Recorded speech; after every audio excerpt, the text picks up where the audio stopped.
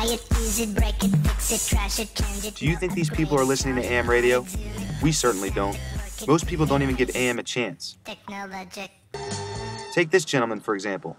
It's only on the AM tuner for literally a second before he switches to satellite. Is this something you would do too?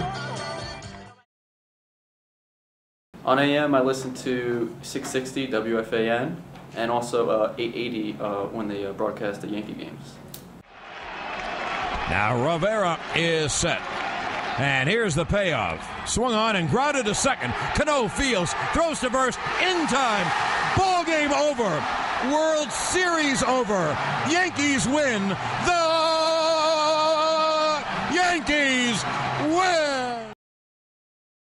And so I can remember driving back from the shore with my parents in the back of the old Plymouth, listening to not so much Amos and Andy, but I do remember listening to things like The Shadow, The Lone Ranger, The Green Hornet. Those kinds of programs were things that I do remember listening to from the golden age of radio.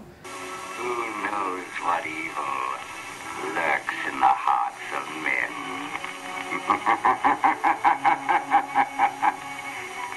The Shadow knows.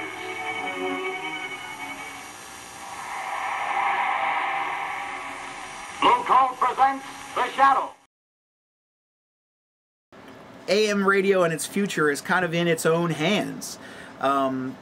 It could, for example, I feel like this station has a bright future, and stations who would operate this way and serve the community and can be creative and flexible and have dedicated ownership and talented staff, I feel like they could flourish and do really, really well.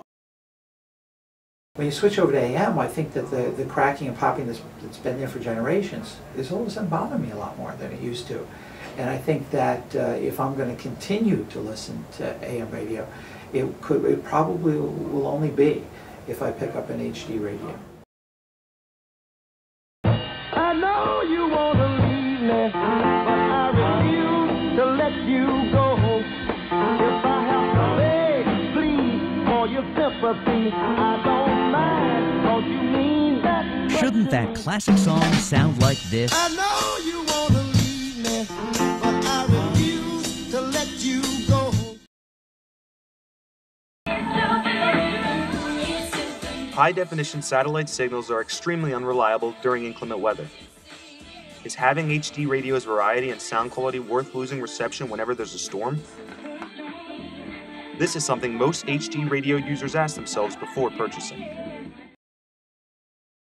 The future of AM radio is it's going to die in about 15 years. Simply because the technology is 100 years old.